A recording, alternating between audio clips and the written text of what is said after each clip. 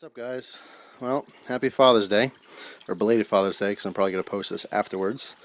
I'm here with my father and my brother-in-law, so he's celebrating Father's Day as well. Got the kiddie pool for Kaylin, my niece, and just enjoying this little project here that I put together. So this is the actual Father's Day present. You don't have to spend a lot of money to make something nice. Rocks are free. We had the pond liner already. Had to buy a pump, had to buy some flowers, but pretty happy with you know, what it ended up being. So it's pretty cool. It's not completely done. I'm actually having a problem. The hose inside, it's a 1/2-inch hose, and it's kinking inside the rocks because I kind of built the rocks around it. But it's just dry stack, so I could take it apart and fix that, so I can get a little bit more flow here.